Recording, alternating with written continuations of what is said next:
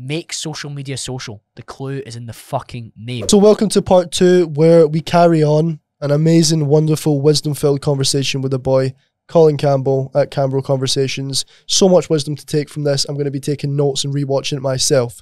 So part 2, buckle up, get the popcorn ready, and enjoy. Yeah. Use social media to find like-minded people. How did we start speaking? Social media, bro. Okay. Come on. Now, by showing up on social media, working towards the version you're going to be, you're going to attract more people, and we can be corny about this, who are vibrating at a more similar frequency to you, who are aiming towards some of the things that you're aiming towards, and you can network with them as well. Now, don't be the weird guy that's DMing some guy that's never going to want to meet up with you, who's never heard of you, yeah? It's a bit weird. But back in the day, maybe like 2017, when I was first starting my fitness Instagram, I was meeting up with people to train all the time. I met up with, let's say, 40 people. 4 or 5 of them are still pretty close friends because we're on a similar wavelength. Yep. We're interested in health and fitness, but we're also talking about business. We're also talking about sales. We're also talking about philosophy. We're also talking about politics.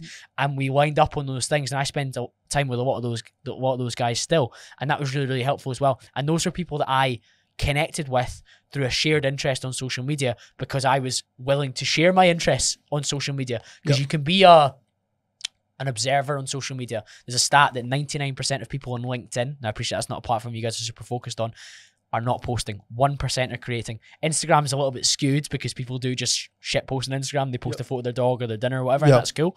But if you show up on Instagram posting stuff that you really care about and start to follow other people that are maybe at a similar stage of their journey or maybe 1 or 2 steps ahead of you, they can become your network. And you might not become best friends. I was saying again today to you, Jack, I've got people that I talk loads to about particular things, but we don't talk about some of the personal stuff that's going on in my life or going on in their life. In fact, I might not know that they're getting married next year or whatever else. I might not know they've got a kid on the way because we just don't talk about that stuff. But they are like my tribe, and I spend time talking to them about particular things that we can support each other with. And I really think from that perspective, you can change your network through 1, the stuff you put out there, and 2, outreach, meet up with people. It's not a commitment. You go for a coffee, you go for a gym session. I mean, gym session was easy for me because fitness was something that was interesting to me. You might be listening to this and be like, oh, I'm not interested in that. Okay, find somebody that likes to go climbing or golfing or tennis, whatever it is, something like that. And something that isn't really formal, like let's go for lunch or let's go for dinner. That feels like you're asking it's a meeting. For sure. 100%. And see as well, when we're thinking about, the reason why I asked that question is because there's going to be some people on listen to this, and the people that are listening to this, it's what, an hour and 5 minutes in.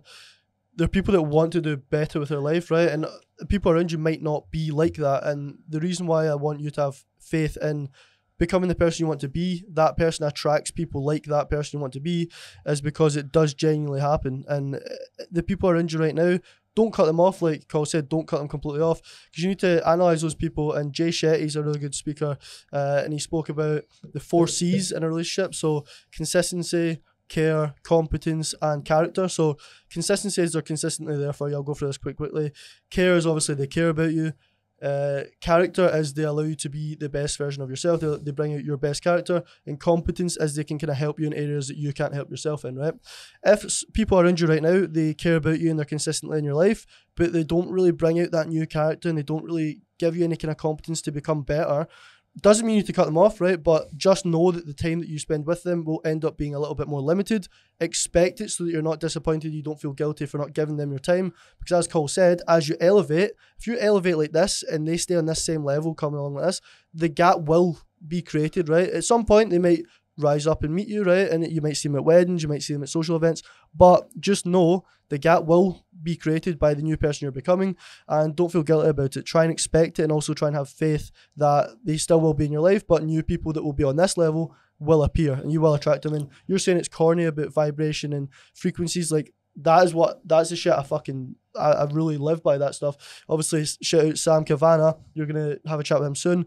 He said he was sitting laughing at my face, because he's pure Christian, like religious. He was saying that universe bullshit, and he came and sat next to me at the event we're at, and he was like, "Here, you just attracted me to sit next to you," like proper ripping the arse at me, right? But I definitely believe that how you act, like what you give out is what you get back. So if you're giving out this pure, authentic, high functioning, successful person, you're probably going to attract, or definitely going to attract, someone on that similar wavelength. But right now you might be doubting to kind of make that move and become that new person, because the people around you just aren't on that level and you're scared to let go of them. But you don't need to let them completely go, is what I've just said. From a vibration perspective, I don't necessarily buy into all the science behind it, but your actions are all aligned with that as well. So your actions are all aligned with the kind of people that you want to attract. Now, don't get me wrong, somebody sitting down next to you at an event and stuff like that, like, you didn't vibrate for that to happen. I don't believe that. And like, he's saying that comedically as well. Yeah.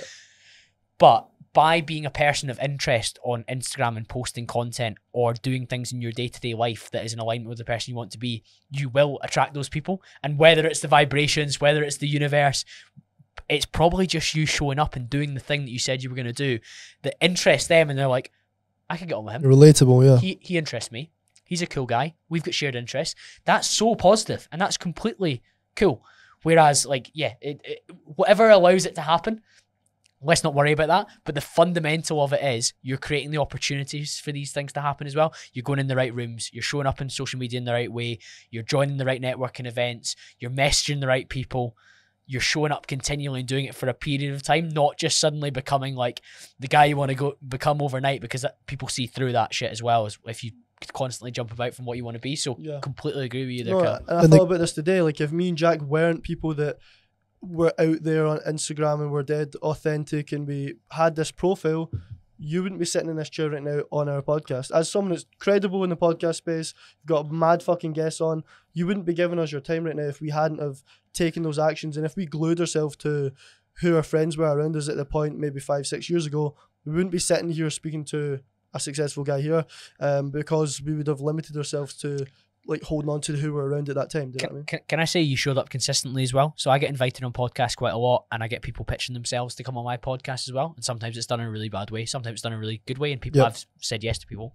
But you guys have done it consistently and consistently shown up in a way that showed that you were who you said you were. I think we first met in person at the Financial Freedom Summit. Yes. And then we met at the Growth Getters event, and then we've met at different gyms, stuff like that. We bumped into each other. And each time you've just continued to reinforce that you are like good guys, you are who you say you are. Yep. You're interested in the things that you told me you were interested in, because people can put on a mask anytime and be like, oh, I really want to talk to you about this. And then you scratch beneath the surface, they don't have a clue what they're talking about, and they're actually just saying that to get your interest or to start a conversation, or because they have ulterior motives as well. Yeah, Philly. And that's something that happens a lot of the time. So that's why sometimes people have their guard up hard when somebody tries to get into their circle. Yeah, well, authenticity is so key to everything. Can I speak? Can I quickly say, right? Again, who you want to be and that kind of goal that you've got is probably who you are deep inside, right? So that's the authentic version of yourself.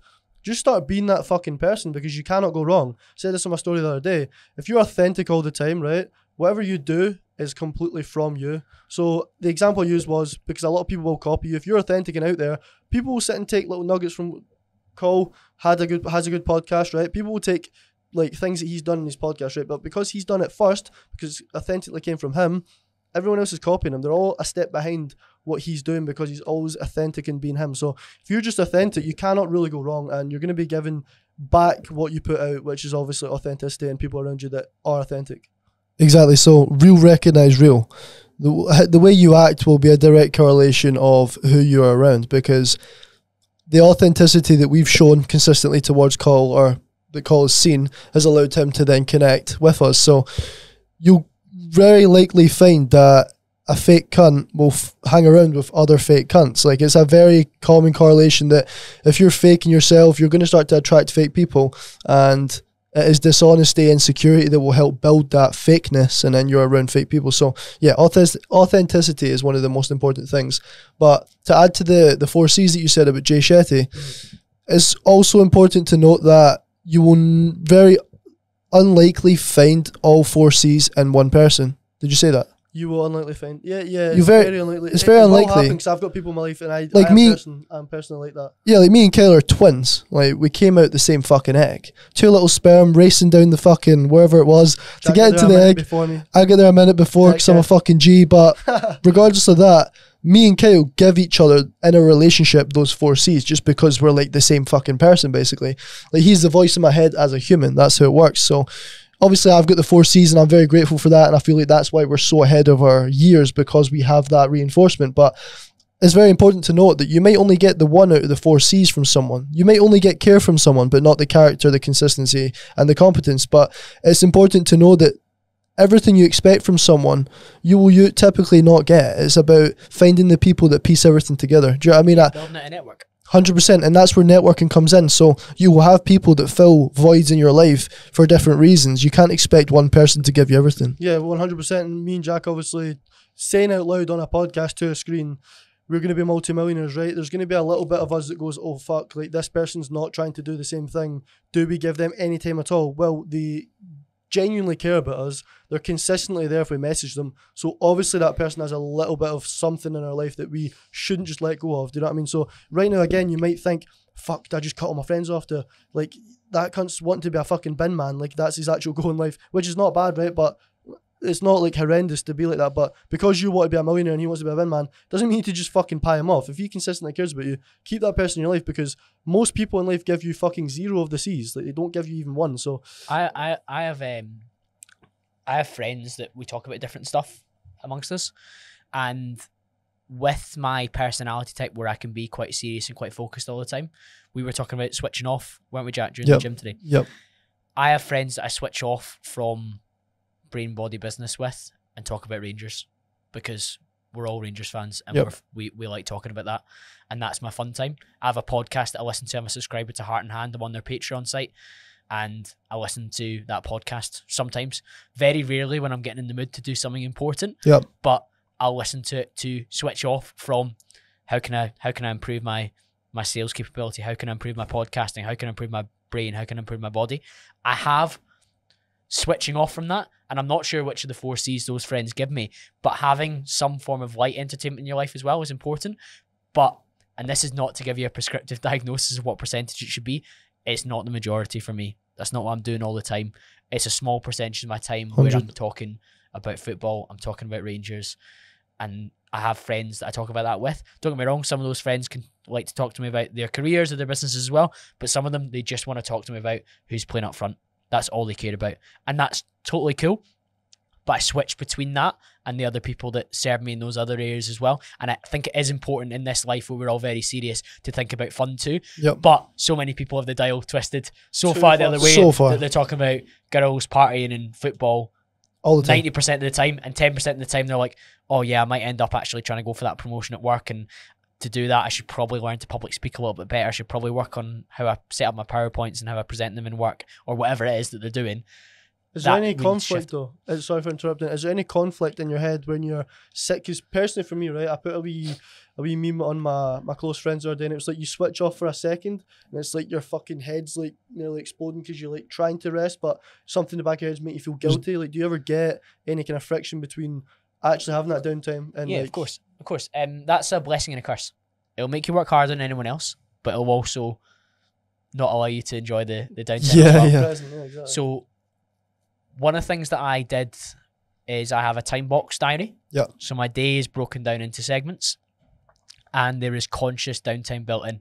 So my training is scheduled in for an hour and a half, 2 hours typically, to allow you to drive either side of it, to allow me to have a chat at the end of the workout. You saw David Lloyd, there was loads of people there that we were talking to, like 4 or 5 different people came and said hello and we talked to. Yep.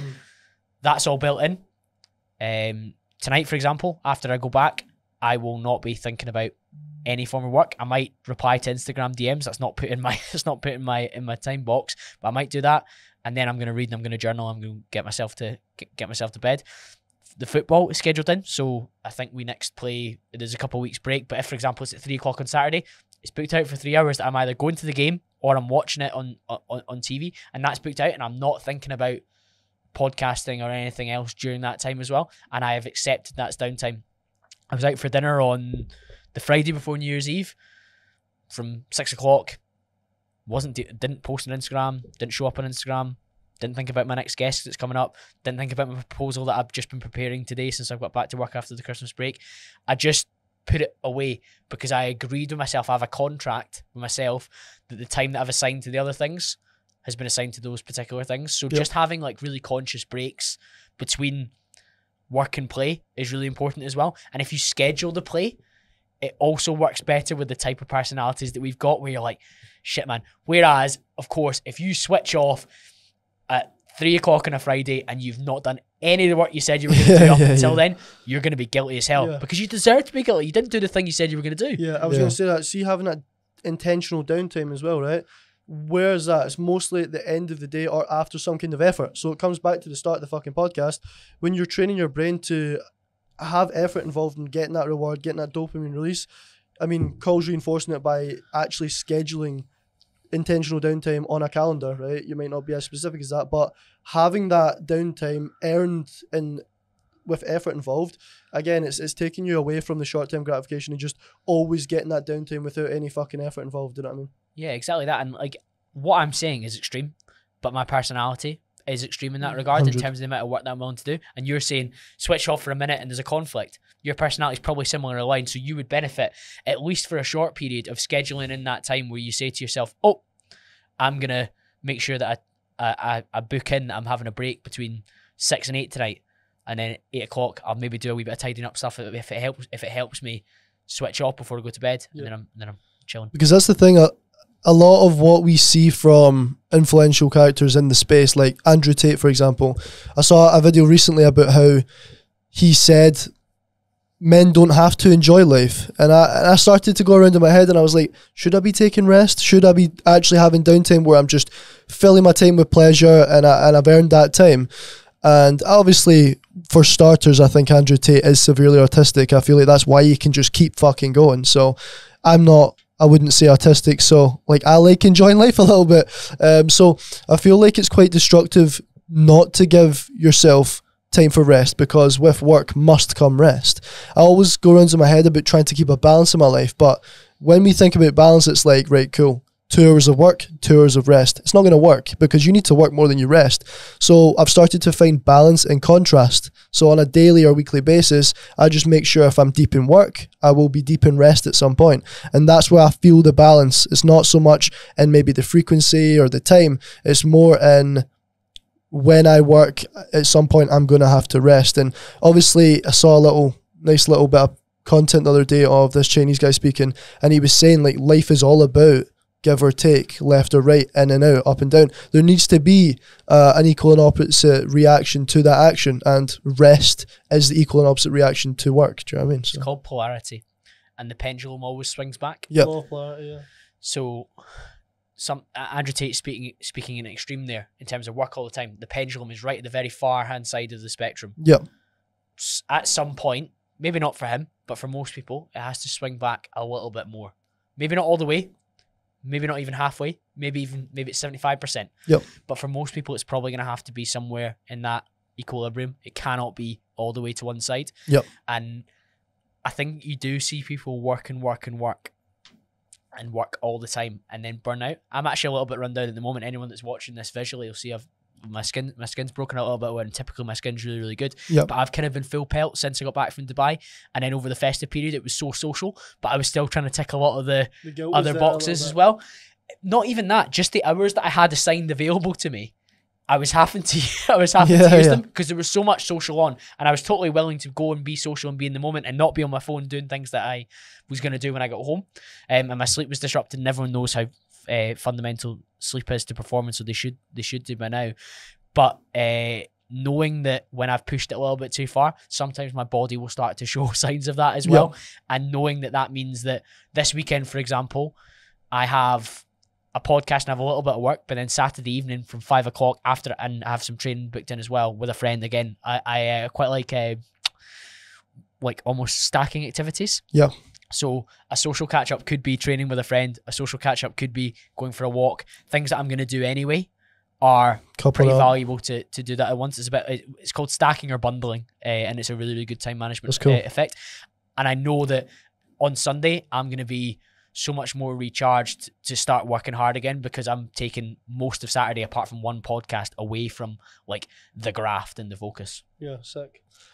When it comes to optimizing all areas of your life, relationships is a huge part that I'm still trying to perfect, and obviously I'm still young, so I'll learn over the course of my life and just experiencing life. But when it comes to business, obviously you're running the podcast stuff, full-time business, basically the way you run it, high-level corporate job, so much responsibility. The way you need to systemize your life has to be optimal to achieve what you're trying to achieve. we spoke a little bit about the Michelangelo effect earlier in the podcast and earlier today. When it comes to relationships, what do you try and keep in it to not affect your business? I've got relative experience in this, but I'm by no means an expert in any Yeah, just your opinion, yeah. I'm single at 31, for example, but I'm also highly selective, and I come from a place of relative abundance where I feel like I've dated girls that were right in some regards but not right in others, so I've been willing to walk away from something that's not been able to get to where I wanted to get to, probably for both of us as well. They might have been like charmed by the initial phases of going out with somebody who's quite charismatic and quite high energy and quite successful and ticks a lot of their boxes, but maybe they weren't willing to put up with the hours, the restlessness and whatever else that comes with that as well. I think there was a phrase that I learned recently: be dull and mundane in your personal life so that you can be violent and aggressive in your business life.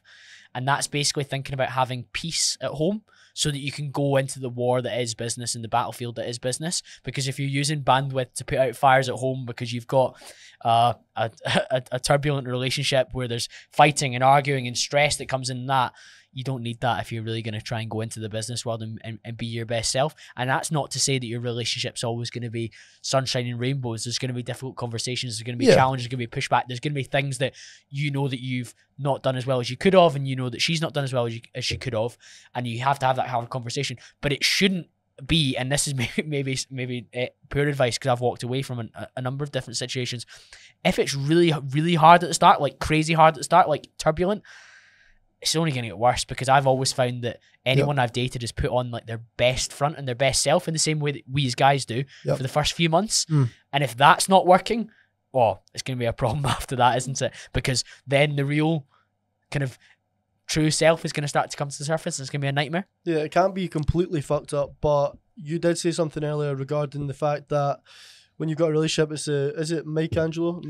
Yeah, let's get into that. Yeah, so you say how you said it, because how you said it in relation to a relationship, it will probably allow a lot of people to accept the little things that aren't completely right, and also accept that things do need to get better, and then take ownership over getting better rather than taking it personally. Do you know what I mean? Yeah, so this is a concept that I'm borrowing, and we were talking about how valuable it is that we have access to all these different creators and writers.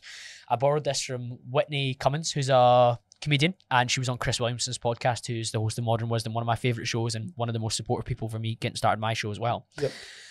They were speaking about when you meet someone, of course there's got to be like some fundamental compatibilities. That's what I'm speaking about there. If it's like crazy from the start and she's got a load of trauma that she can't deal with and she's taking out on you, or you are really insecure and you just can't let her do anything, then that's never going to work, okay? But if you both meet, you effectively are treating each other like big blocks of marble that are moldable by each other, and you can chip away at the edges and rough and the rough parts and start to hone it down into the perfect partner for each other, and you're constantly working on each other to try and improve themselves. That's not to say you're like, I'm going to change everything about you, she's going to change everything about you, but it's to understand that there's elements of always working on each other and things that you can both do better and you can get towards as well, because none of us are infallible. Like, there's going to be things that you've done in relationships, or even like more casual things that you've had that you've thought, yeah, I probably didn't hold myself to the highest possible standard there. How I conducted myself, or what I said, or how I communicated just wasn't quite right. And that's completely fine.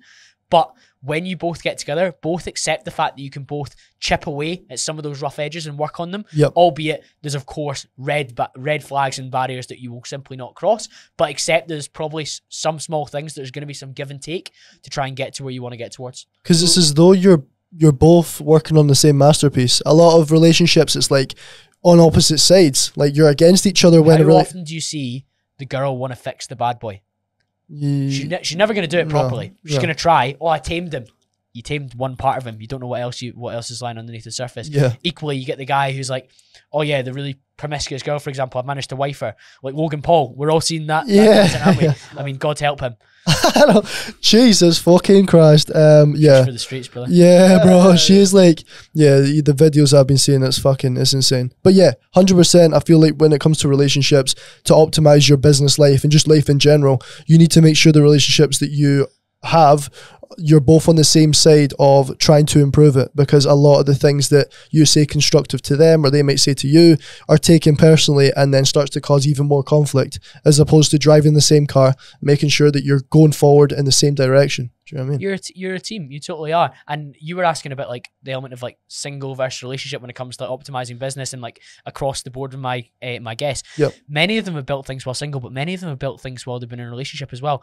And they've had somebody in the background supporting and enabling them to Yep. do so. Yep. And they've been pulling in the same direction, not pulling apart. Creating friction, yeah. And there is an element of sometimes you might progress at a different speed from your partner, and that's definitely happened to me before as well, where maybe there's been things that I've worked on and the person that I've been with at the time has either been uncomfortable that I'm working on those things and been Yep. like, oh, are you trying to like become too good for me or whatever that is. And you see it, you maybe see it with some of your clients when they lose weight, for example, Yeah. and their partner's like, oh wow, like why have you done this? Like you basically, they've moved out of your range in the dating market Yeah. because they've got more jacked and like they're getting more interest from girls because they've become a higher value man. That can happen as well, and that's a dangerous position to be in. But try and bring that person on the journey with you and support them. And we were also talking about ways to like reinforce positive behaviors between the two of you. And there's two ways. There's the carrot or there's the stick. Now the stick is obviously a negative where you hit somebody. Yeah. The carrot's like the dangling of the carrot that somebody goes towards, and that's just praising positive traits that you enjoy about somebody as well. Yep. And that's not even something that maybe they don't do it very often, but if it's something they do often and you really value it in the relationship, we talked about communication during this podcast, haven't we? Communicate it. Like, Yeah, bro. what are the things that you like about that person? And I've dated girls that were really big on the love languages, and some of that's quite corny. It's maybe up your street, Kyle, in terms of the vibration stuff. But We like but- little. yeah, exactly. But the 5 different love languages: words of affirmation, acts of service, physical touch. What else have I got? I'll try and remember them, but there's lots of different ways that people express love, Communicate love, and yeah. people get value from that, and different people have different ways that they get value from that. So understanding how you show up in relationships and what you like, and then using those words of affirmation to say what you enjoy about the relationship, it's a really good way to reinforce the things that you do. So I was given an example of like, I really like how present you are when we go out for dinner. You're never on your phone. How many people can say that? Not very many. Yeah. So when you say it, guess what? You yourself will probably do it more, and they'll do it as well, and you'll have a much better time. Like my worst nightmare is when I look around the restaurant and the couples are all sitting on their phones as well. Yeah. If you've got 2 hours together that day, or maybe that week, if you're really stretched and like you don't live together yet, then let's make the most of that time as well. And presence and quality time, that's another love language. Quality time is one of my highest ones. Like if I'm with someone, I'm with them. I'm trying not to get engaged in other things. Yeah, 100%. On the line of relationships, when it comes to like a woman in your life, as you said, single or coupled, you've met people on your podcast that have been able to build with or without. I feel like with girls being so emotional, it does take for the man to be quite aware of that. And as you said, when there's good things happening, you are praising that, because men can go on their day and they can just fucking plow through hundreds of work. Some people can, some people can't. But the ultra successful people do without any sense of gratification. A lot of girls do seek that little bit of reassurance, that little bit of gratification. I don't think there's anything wrong with that, because of how heavily emotional women are to have to deal with kids and all that stuff. So I fully believe in traditional roles. I feel like, and it's not misogynistic, it's purely based on providing for the person you're with financially and physically and all these other things, and then the woman will play her part in building the family home and building the, like, taking more care of the Support kids. structure. When you're out fucking the breadwinner out there making the money, you come back and she's holding it down. Like, I love that, and I feel like a lot of people sway from that because of, as we talk about society just corrupting people's fucking minds, a lot of people don't see the value in that, and they think it's then bringing women down, etc. You need to find a woman that wants to do that, but I feel like if everyone is accepting and wanting of the traditional roles, etc., then it's probably one of the most optimal relationship dynamics to have, because it's so consistent. There's roles to be played. It's like a football team. The striker doesn't just go out one day and expect, I'm going to jump in goals today. He's a fucking striker. He's going to be setting up and scoring the goals. The defender knows what they're doing. So I feel like with relationships, you need to know your role in that relationship. And as long as you know that, the consistency can remain and you can continue to build the I relationship. think consistency is one of the most attractive traits in anyone that I spend time with, whether that's 100%. friends or Females, yeah. relationships as well. And knowing that somebody's going to do things in a relatively similar way all the time as well. Now, don't get me wrong, in the early stages of a relationship, it's actually quite important for a guy to stand out, to be a little bit less predictable, to not always be like Mr. Steady. And you have to, that's like a principle that some of the dating coaches I've had on the podcast have talked to me about as well. Because if you are Mr. Steady, Mr. Reliable, they can get bored quite quickly as well. Because any good looking, high value girl is getting way more inbound inquiry than we are getting as guys, no matter how high level guy you are. So you do need to stand out in some regard. But having someone that consistently shows up and is level, is calm, is stoic, is a really good quality for anyone to be around. My friends are like that. Any girl that I've dated successfully has been like that as well. They've just behaved in a way that has been expected and have consistently done it as well. You don't have high days and low days that are just completely out of whack. Now, that's not to say that you don't have days that are things go wrong and you get emotional, but that you show up in a way that's consistently regulated and like you're relatively predictable in terms of how you're going to speak to someone. Yeah, that needs to be the case in every area of your life. When we're talking about being authentic makes that a lot easier, because then there's no real kind of act put on. Like, if you're always authentic, the consistency in your actions will always be there. Like, the consistency will never go away, because you're never going to get caught out, because you're never trying to put on an actor. As you said, some people speak to you, they've got like an ulterior motive. They're like, oh, Cole, see you done podcasts, I'm really interested in doing a podcast. And then you ask them, oh, so when are you going to do a podcast? And they're like, fucking. And then 6 months later, a year later, they've not done a podcast. You know what I mean? So consistency is a lot easier when you're authentic and you're just true to who you are now, and you know who you want to be. Do you know what I mean? Sorry, Jack. Regarding authenticity, one of the big things that I learned from Chris Williamson early on, he was the first guest on my podcast. He got really close to a guy called Aubrey Marcus, he was a CEO of On It, which had a multi-million pound dollar exit. And he said that the persona is incapable of love.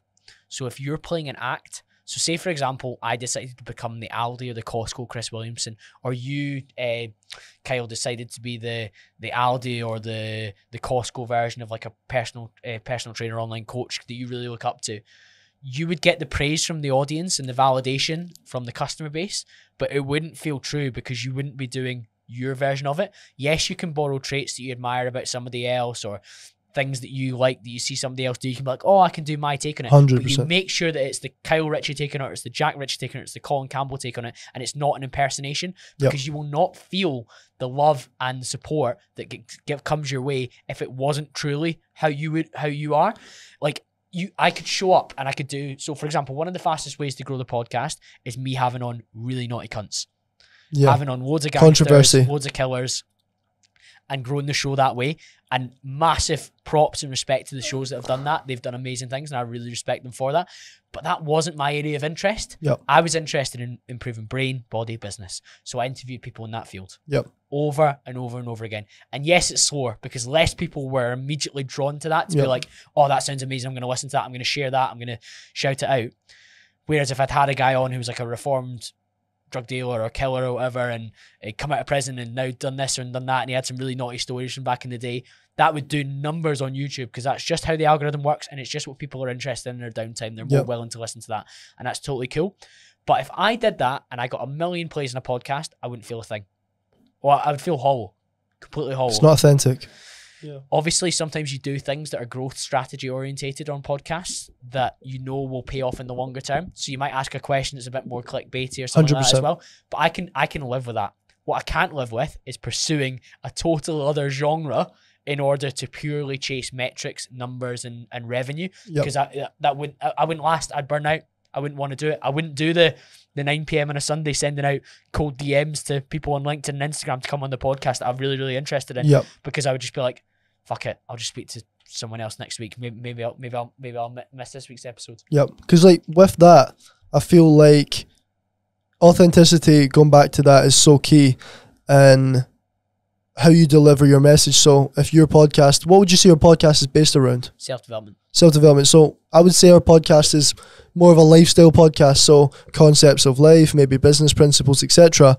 But it's not to say that we won't have guests in the future that are just all about mad fucking stories. Like, I've got a lot of clients, heroin dealers, all these mad things that I could bring them on. Probably won't come on and talk about being a fucking heroin dealer, but like people that could come on and bring a lot of controversy and numbers. But as you said, you can't really deviate too far from your original message. No. You wouldn't want to keep doing We would lose interest ourselves because it just becomes such an unauthentic thing. But one thing I wanted to ask you, like a viewer's question, I feel like a lot of people would want to know. When I said to you I didn't really know what you'd done Instagram wise, for your like job income, and obviously all I see on Instagram is the podcast, so I'm like, is this guy making all his money from podcasts or whatever? And obviously you're in a high paid, high responsibility corporate job. With the intellect, with the mindset and the success that you have in everything you do, why have you not gone outside of that? You don't want to say 9 to 5, but kind of like 9 to 5 corporate job and started your own business. Why is that something you've not pursued when you have the mindset to do so? I've not been in a rush. And if we go back to the 4 currencies, number 1, money is really strong in the area that I'm in. Number 2, freedom of time is not strong. I'm working 9 to 5, or I'm available around 40 hours a week to my client base and to new customers. Freedom of location is pretty good. I'm based from home. I go out to clients, Manchester, Liverpool, London, Birmingham, stuff like that, but it's on my decision. Satisfaction and fulfillment is actually quite high in my role because I came into a business unit that was doing about £1 million of revenue, relatively successful. It had a lot of the different tools to be successful. What it was missing was the man to get the doors open, to close the deals, to structure the deals, to win the deals. And I did that, and we've grown the business to 3.8 million this year over a 2-year period. So that's us like 1 million a year to 3.8 million a year is pretty special growth. And I've been remunerated for that, but I've also felt the satisfaction of going and winning the deal, opening the door. People had never heard of my company before. They're like, oh, I'm not too sure. But then they trusted and bought into me. I followed up with action. I built the systems internally to make sure it all happened smoothly. We delivered on it. They introduced me to more customers, and we bump. So I've not been running away from something. Again, anyone that's a listener to my show will laugh when I mention this. Sometimes when we're pushing towards something, that's great, but we also need to be running away from something. And I'm going to bring an example up. Jordan Peterson names this study all the time. There's a rat. It has a coil in its tail, measuring how hard it's going to pull. They waft the smell of cheese in front of him, and they measure how hard it pulls towards the cheese. That's it going towards a goal. The second rat, in the second study, coil in the tail. They waft the smell of cheese in front of him. He's pulling towards the cheese. Behind him, they waft the smell of a cat. He pulls twice as hard as the other rat. Why? Because you need to be running away from something that's painful towards pleasure as well. You cannot just always be working towards pleasure. That's why sometimes it's important to use your insecurities and your fallibility, your ego, to get away from something. So for me, I'm not running away from something at the moment, Jack. Comfort's a bad thing, I agree. But I'm not in a rush. That's why I've not sold out with the podcast, and I've done it in a way that I've wanted to do it. And it's grown and grown and grown. I owe it to myself, though, and I owe it to my audience to offer more services to get closer to me. Because at the moment, I've got my podcast masterclass, so people who are wanting to scale and grow their own show and get it into a brilliant place, they can work on my course and go through that. That's one product. I owe it to have other products, whether it's on public speaking, whether it's on sales, whether it's on mindset, whether it's on just more lifestyle stuff. I owe it to my audience who really value what I've got to say and what I've like built up in terms of my experience to work with me on a more close basis. And I will be doing that, but I'm not in a rush. I need to do that properly. There is a need for me to do that, and I have a responsibility to do that. And I recognize it's taking me too long to do that.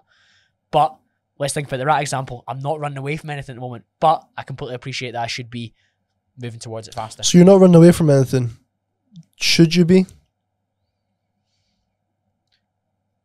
Not at this moment in time, but I'll be pulling towards something that matters. Why should you not be running away from something? Because I'm ticking a lot of the boxes that I'm happy with. So you don't feel like you need to run away from anything? No. Like I know, because like the way I know you're fucking optimizing every area of your life without having to run away from anything. So you don't need that. And that's what you said about comfort's not amazing if you let it become too much. There's no comfort that's stopping you from what you're doing. So it's quite interesting to know, because I feel like I'm running away from a lot of the financial struggle that we've experienced as like kids and stuff like that. I'm using a lot of that to go, fuck that. I want to be as free as I can be. I say multi-millionaire. I said in the first podcast, it's not money orientated, it's freedom orientated. I just want to be as free as I fucking can. So we are running away from not being in that financial position, and obviously a few other things. So you would say that if what you're chasing is strong enough, you don't really need to run away from anything. Yeah. Have you heard of golden handcuffs? No. So I have relatively what's called golden handcuffs, where I have a fiscal position that I'm chained to some extent, because I'm not willing to sacrifice the quality of lifestyle that I lead to go and do my own thing. Okay. So my own thing needs to scale in the background to a level that I'm comfortable with the hours that I'm able to put into it. Mm. There's a rule, probably about 70% is the rule. This guy called Justin Welsh has that rule. Right. If you're a side hustle with the time that you're able to put into it, which is obviously going to be less than you can put into your day job, it's just not possible to put For more sure. of my time into that because I actually have a Set hours. demanding day job. Yeah. If that overtook and got to 70%, then imagine you put those 40, 50 hours into the thing, then it's going to obviously surpass the 78%. For sure. It's going to go past that. So for me, I have relative comfort in my income and the enjoyment I get from my job. I actually work with one of my close friends as well. One of the guys that I work with, I was groomsman for at his wedding. He lives in Gloucester and Cheltenham, but we spend a lot of time talking. If he wasn't there, then maybe the job would be more arduous. It would hurt a little bit more. I would have a bit more pain. I would have a bit more discomfort. Maybe if I didn't hit my target next year, which obviously I'm going to do, Yeah. I'd be fiscally a little bit more hurt. So I'd be like, right, fuck, maybe I should pursue this a little bit more. So I honestly, this is one of the most difficult considerations for me that I have. But I'm not naturally entrepreneurial. Yep. But I've put myself in a position where I have a lot of leverage that I could turn into businesses based on the value that I've given over the years, based on the platforms that I've built. And that's something that's going to continue to be a consideration. And I owe it to myself and potentially pushing beyond even the wealth that I can generate from my income in my corporate career to do something myself as well. It's amazing because the difference between you and anyone else in a 9-to-5 job is any time you have outside of those hours, you're grafting like a motherfucker to make something outside of it. A lot of people in a 9-to-5 use that comfortability to be complacent and lazy and fucking do nothing outside of it. Struggle to switch off, Jack. Yeah, so there's such a big, but that's such a powerful thing because you're not letting the comfortability of your 9-to-5 fuck you up in a way that you're not moving forward in other ways. Do you know what I mean? You're allowing that to then optimize the headspace towards other things, which is fucking mental. Yeah. One of the only person I've actually met in like a 9-to-5 job that has that, the way of acting is fucking, it's insane, man. Big respect to you, man. Thanks, Jack. Yeah, there's nothing negative to have in a 9-to-5 job, but If you do what Cole does. but even at that, like, Sales is one of the best jobs you can do for fulfillment compared to a lot of other jobs because you can directly measure your impact. Yeah. And that's much more fulfilling than if you're just a really small cog in a wheel. Yep. And that's not to say that every sales job I've worked has been perfect, but the one that I'm in just now, I can clearly see the role that I'm playing and the part that I've been on that journey. And I bought into coming and doing that journey. We're 2 years in. Next year may not be as exciting as fulfilling because I might go from 3 to 3.8 to 4 and a bit, and I'll be like, oh, well, I wasn't as excited. Yeah. But you need to buy into the process and enjoy the journey. And I think any young guy that's feeling a little bit lost, that isn't quite sure about businesses, go and do a sales job, because any business that I launch off the back of that, I'm going to be selling the product or the service. Yeah. And I've got a good sales background off the back of that as well. It's very important, but something that we did mention in the first podcast, that happiness is subjective. So although yes, you are a 9-to-5 job, but you're doing all this other extra stuff, and at some point you're going to be very, very, very successful financially, regardless of the corporate job. Like, I believe that you probably will have more things other than the corporate job because that is your plans. But happiness is subjective. So again, we're sitting here talking about millionaires. He's been to multimillionaires, Jack's got multimillionaire clients, but you might not want that, so don't feel obliged to fucking try and reach that level, because to be honest, it's very fucking hard to get there. You genuinely need to do work every single day. How many people do that? Not a lot. Okay, so if you're going to sit and feel discouraged and feel like what you've got isn't enough because you're not a multimillionaire, it's fucking silly, because you can still find happiness, and there's something I want to ask Colin in a minute. You can still find happiness from the simple things in life if that genuinely makes you happy, but that's where you need to self-reflect and ask yourself, do they, right? And if the answer is yes, live your fucking life, because as I mentioned as well, you're going to fucking die at some point, so you may as well be content with what you've got if it genuinely makes you happy. One little thing I want to get you to do right now, right? I seen this on a Diary of a CEO podcast, guy's fucking amazing. It was a doctor, Asian guy, I just can't remember his name, right? But it was, if I was to ask you this question right now, what are 3 things in life right now that give you core happiness? 3 things right now in your life. If you were to like just think about that. Training and looking after my body feels amazing, gives me core happiness. I leave the gym happy, fulfilled, stimulated. Conversations about ideas that I'm passionate about. So I get to do that with the podcast. I get to do that with my friend group that I spend time with as well. Number 3,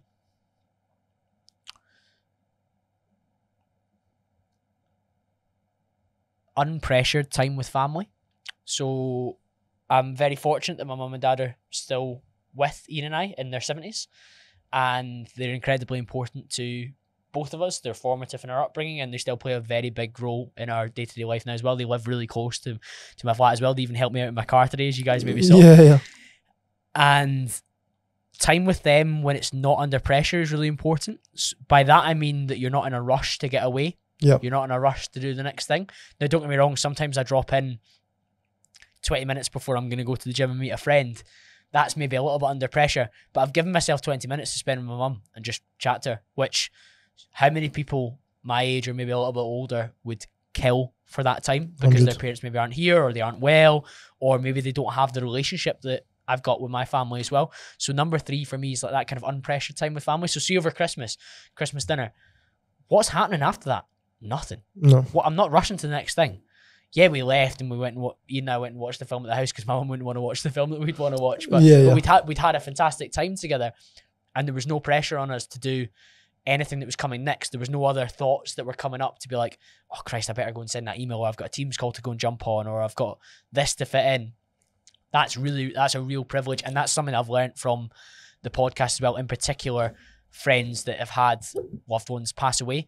David McIntosh said this really poignant thing. He's from Ayr, and he's a local Scottish podcaster.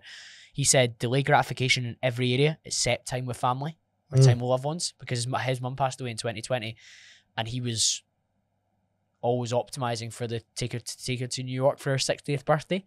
60th birthday never came. Yeah, That's So incredible, man. how much would she have traded the chance to go for another coffee, go for another walk It's crazy. at the local Costa? She wouldn't have given a shit. She would have been happy. So that choked me up, but like that for me is a really important value for me. And Yeah, I that's was talking insane. about my gratitude journal. One of the things I write about a lot is the wealth of my, the health and wealth of my family in terms of their ability to support themselves, and me to support them as well, and give me time and love and affection. So the second part of the exercise is, say you're really visualised right now, you're lying on your deathbed, your breath's getting shallow, you're genuinely about to fucking die. Last thoughts in your head, what are 3 things that you need to have done in your life to feel fulfilled and feel happy? 1, work towards the potential that I know that I'm capable of, and not leave a big delta between the man that I became and the man that I could have been. Number 2, be as present as possible in the time that I do have. So we're talking there about unpressured time with family. Just about to add. You've got to be present during that time. Like, it's really easy. Like, we get notifications all the time. See the guy that's replied to your Instagram story with fire emoji because you've released a sick podcast. That feels good. I promise you, it feels really good. Yep. But it's always going to be there. I'm going to keep putting out good podcasts, so they're going to keep replying saying, Yeah, really sir, good. And I yeah. appreciate the fuck out the support as well. But be in the moment that you're with somebody as well. I've got basically all my notifications apart from WhatsApp off. And when I'm with somebody I care about, I try and stay off my phone. And number 3, in terms of stuff that I really want to make sure that I've done and achieved: potential, presence. It could be one of the 3 that you just mentioned. About like what makes you happy now. Yeah, I would say ensuring that I gave myself the best possible chance to live the longest, healthiest life possible as well. Because I think you could live with modern medicine a kind of partial life for many, many years at the end of your life. Yep. Whether that's through operations or different medications or different tools. But that's no life at all. Like, I want to be healthy, fit and able to enjoy my life and spend time with my future kids and grandkids as well, and be someone that's an active role model in their lives as well. So that probably does align quite nicely. Yeah, so the purpose of that exercise is, you might think right now, these are the 3 things that make me happy right now. But if you actually think about when you're dying on your deathbed, those 3 things that would make you feel fulfilled is probably what you should be focused on right now to live a happy and fulfilled life. Do you know what I mean? So they actually did the line up pretty quickly. I do. I've done exercises similar to that. And I really feel like I've done the work to try and live in alignment with who I want to be. And know what makes you happy. Yeah, and I check in on myself with the journal at night. That's sick. And it's not like some people are like, oh, dear diary. And you're like, okay, make fun of it. But they're running away from reflecting. Yeah, reflecting is not comfortable. And when you reflect, things like that pop up. And then to be honest with yourself. If you reflect and think, right, on my deathbed, time with family is really important, but you've not seen your gran in fucking 6 months, that's uncomfortable, because you know you've just been avoiding fucking going to see your gran. You probably picked to fucking go for food and talk shit with your pals over going to see your gran that's 80. Probably got another 3 Christmases left. Do you know what I mean? So the reflection that you do on a daily basis, that's not comfortable. That's why people avoid it. It lets you check in and just be sure that the actions are pushing you in the right direction. In the same way, if you guys said to me how important your business was, but you hadn't showed up on social media, or you hadn't created a new podcast, or you hadn't created a new product or a way of working with yourselves for months and months and months, you'd be lying to yourselves. Yeah, it doesn't at align that point with in what time. we're saying. And if you're never having those micro check-ins with yourself or with someone else, then you don't give yourself the opportunity to check on that. No, Yeah. 100%. It's amazing, man. Anything else, Dad? Yeah. No. So to finish off the podcast, Yep. investments for 2024. Where's your head at with that? I'd say investments and then your goals. Don't Okay. fucking take what investments for. Let me speak, Shut up. cunt. Investments for 2024. Where's your head at, bro? So I have a relatively broad asset allocation into stocks and shares, which is primarily into what's called tracker funds. Mm. So that is funds that follow. One is the S&P 500, so that's the 500 biggest companies sure. in the US. Yep. So that's following that.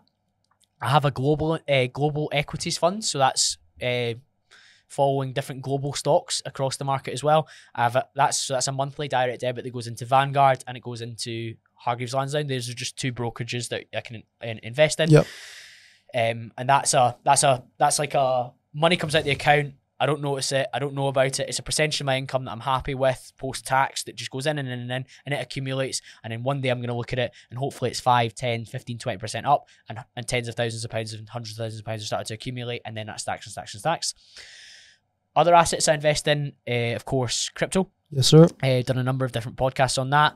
My exposure in crypto is primarily to Bitcoin because I believe it's the daddy and it's the one that you should all be the most interested in holding. Not financial advice, but it has the best use case behind it in terms of for the longer term.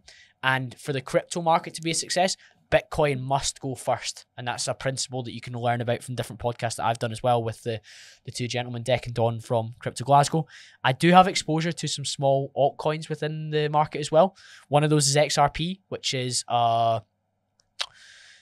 it's basically a transfer coin. It's how Ripple, yeah. Ripple, exactly that. And it's basically the transfer of currency from country to country seamlessly, and it will play a big role in the future financial system. There's been a number of different legal challenges with it, Yep. but I'm extremely bullish in its longer term price, but also its use case as well. So I'm holding a good amount of that. I hold a little bit of Ethereum, but not very much. Yep. And then my next, I think it's my third biggest holding, is a coin called Borg. It used to be called CHSB. Yeah, yeah. It's Swissborg's native token. Swissborg is the app or wealth management exchange that I hold and buy my crypto on. I have a ledger as well, but I buy my crypto on Swissborg, and it is a brilliant exchange, brilliant wealth management app, and its coin is relatively low market cap at the moment. But when the next bull run comes around and people start getting interested in crypto, Yep. I think Swissborg will be one of the apps that a lot of people invest on, and with that, the token will get exposure to. In the same way that Binance, Coinbase have coins that have relatively high value. Yep. Swissborg is like one of it's my little one that can do 10, 50, 100x maybe. in Don terms of speaks value. about that a lot, doesn't he? Yeah, we're really, really bullish on that one. So I hold a good amount of Borg as well. And I use Swissborg for buying my crypto. So Sick. it shows I've got a lot of faith in that as well. The last thing I'll talk about is my brother and I own the property that we live in together. Yep. And I've always been interested in having a property portfolio if it could be not particularly time consuming. Crypto's not particularly time consuming. It can be stressful, but it's not time consuming. So you Yep. can just invest and pull away. Whereas if I own 2 buy-to-lets, I need to have either someone manage them, I've got to find tenants, I've got to make sure there's repairs, etc., etc., etc. At this moment in time, we have quite high interest rates in order to control inflation, sometimes high as 8, 10, 12% sometimes for mortgages, which is really, really, really high compared Yep. to what they were previously. I locked in at a just over 1% mortgage for 5 years, 2.5 years ago. You can overpay your mortgage, and that can allow you to chip away more at the interest rate as long as there's not a penalty. Please do check that. So if you are a homeowner and you benefited from a lower interest rate, you can start to game the system a little bit in a time where the markets or inflation or interest rates are different. So if interest rates are low, that's not as beneficial, but where interest rates are high and you've got a lower one, you can benefit and get some of the some of the total amount owed on your mortgage down faster by overpaying, but some mortgage providers will penalize you for that. I personally don't have that, so we've allocated a little bit more towards our mortgage during this period, which we would never previously do in other market terminologies. And again, I've learned all of this from the people that I've hosted on my show, in particular Andrew Craig, the author of How to Own the World, and the guy called Pete Matthew, who's like the podfather of like personal UK finance. Yeah. And I've got access to like all these brilliant minds. Deck and Don from Crypto Glasgow, we spent a lot of time together. They've been in the show 5 times, but I've been able to get access to these guys and set my finances up in a way that I believe that future Colin, which we're all talking about, is going to be looked after. To go back to crypto, it's crazy. I didn't really realize until watching the podcast with Deck and Don and yourself that crypto, a lot of different crypto coins, etc., is based on projects that people are building in the background. And then it gave me more perspective on crypto being more of a business orientated industry. So now I'm going to, after this after talking to you and seeing that podcast, I'm going to look to invest more into crypto, Bitcoin, all that kind of stuff, because it is more of a business orientated industry to get into when you start to look into the details of the projects people are building to build the price of the coin, all that kind of stuff. It's interesting that there's actual integrity in those projects that you can start to base for the future off of. Which is the vital point. Is it perception? There's like meme coins. Which can they build a fake perception almost? Yeah, of course you can, yeah. So there's a lot of pump and dumps. So like coins will get hyped up. How would you distinguish between a legit coin with a good project behind it that's building and not? Do your research on what the coin stands for. See them actually taking action on building that project. Yeah, exactly that. And there's literal white papers on every single project, or there should be, to understand what they're doing. You can follow their social media channels closely. And of course, shortcut, you can engage with guys like Crypto Glasgow who do this analysis for you. You can engage with their stuff and start to understand that as well, which is so vital, because it's really easy to be swept along in the next crazer phase. And like for example, the Paul brothers got in quite a lot of trouble for pumping up a coin, and then people bought in, they managed to move the price enough, and then people who were holding from like the early days when it was worth a lot, or worth very little, sold and pulled out. That happens a lot. There's a lot of social media influencers who are paid to pump low market cap coins up and then pull the rug, profit, and then you're left holding the bag when it's never going to get back up to that level again. Fun fact, in 2013, if you were to hold Bitcoin until now, you would have a 5,900% gain. So it's crazy to think that it's an amazing asset class. It's crazy. I've held it since 2020. I was down for long periods. I'm about 155% up. Jeez, we up, baby. Yeah. Come on. Because I stayed resolute to the project and I understood it, and I bought in and averaged in across a period. So dollar cost averaging or pound cost averaging is what I'm doing with my stocks and shares. Cool. I'm buying in on a regular basis, regardless of the price. 1 week Bitcoin's 44,000. I'm putting in £200. 1 week Bitcoin's 48,000. I'm putting in £200. 1 week it's 16,000. I'm putting in £200. On the week I put in £200 at 16,000. I'm obviously accumulating more of a coin, for sure. Yep. but I'm accumulating less when it's higher. But over a period, you get a thing called smoothing, which enables you to accumulate more and more across the price, and you're not as affected by it psychologically. It'll surpass the price points that you've bought in at after a period of time. That's the plan. That's the plan. Not every asset will, but I'm hopeful Bitcoin will. Yeah, 100%. Like, I feel like Bitcoin as well, when it comes to digital currency, they're obviously trying to make Bitcoin an ETF. Not too much sure what that is, but it doesn't sound too good when it comes to... ETFs are what I'm buying into. So see some of the tracker funds that I've got on Hargreaves Lansdown and Vanguard, they're like ETFs. They're like funded accounts that are traded by these huge... Heavily regulated though, aren't they? Yeah, they are. Yeah. Obviously Bitcoin isn't, is it? It's decentralized. Sorry. So it's not a bad thing if Bitcoin becomes part of it, but it just means that... Can it be controlled more though? No, it won't. It'll just be part of the asset allocation. So at the moment, those funds are buying stuff like stocks, shares, equity, bonds. Oh, okay. They're buying gold, they're buying silver. They all just form part of the asset allocation. But that ETF is saying, we want some exposure to Bitcoin as well. So out of the 10 billion that's within that fund, probably more, they're maybe going to spend like 0.5 billion on some Bitcoin within that fund, so you get exposure to it as well. Because the guys that are investing in that fund are like, we want to get some of that action. Okay. We want more exposure to it, in the same way they might want more exposure to oil, or they want more exposure to gold, or they want more exposure to Tesla or whatever stock it is. It's all just like the asset allocation within it. Yep. So I don't know about you guys, but I'm pretty fucking motivated to get up and go and smash the fuck out of my life. So we'll end it at that. It's been about 2 hours. This will probably get cut into 2 parts. But yeah, a lot of wisdom to take. I'm going to rewatch this podcast because of how much was spoken. I'm taking notes on this shit. I'm taking notes on our own fucking podcast, I'll tell you that. But yeah, hope you guys all enjoyed. Just want to say thank you to Cole for your time and attention, bro. Fucking really appreciate it. Obviously, oh, forever grateful. Do you know what I mean? So coming and giving us 2 hours of your wisdom is fucking really valuable. And everyone that's watching this again, going back to the purpose of why we're fucking doing this podcast, we're not going to bring on a junkie to sit and talk about taking, like, we're actually wanting people to benefit from this podcast. So if you've not taken one thing away from this, you've not listened to it, okay, because there's been a lot of fucking wisdom, a lot of relatable stuff as well. Doesn't matter if you want to be a millionaire or you want to just live a simple life. Some of the things in this podcast can make your life better. So yeah, thanks again, Cole. Gents, absolute pleasure. Thank you for having me. Thank you for having me as your first guest, and I'm looking forward to where you take the show. Perfect. 100%. So episode 4, let me do this bit. Episode 4, we're gonna have one of the most dangerous fighters in the world. Do we name him? The King of the North. King of the North, Nico Carrillo. Going to be the champion in a very short space of time, 2024. Fucking nutter, absolute dangerous motherfucker. So episode 4 will be him on the show.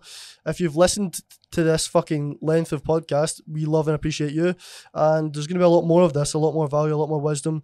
And if you don't, as I've said before, if you do not benefit at all from these podcasts, message me and Jack. We'll both give you £1,000 each, because I'm in denial that you're not going to fucking benefit at all. So yeah, have a good night, have a good day, wherever you are, whatever you're doing. And yeah, we love and appreciate you. And if you took one piece of wisdom from this podcast, from what Cole said, he has a podcast, Campbell Conversations, fucking amazing, hundreds of episodes that I'm working my way through right now. But yeah, see you on episode 4. See you later, motherfucker.